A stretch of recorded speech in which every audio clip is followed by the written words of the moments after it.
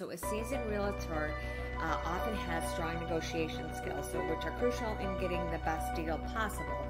So their experience can be the key to navigating complex negotiations and ensuring you don't leave money on the table. You want someone going to bat for you if they're on your buy side.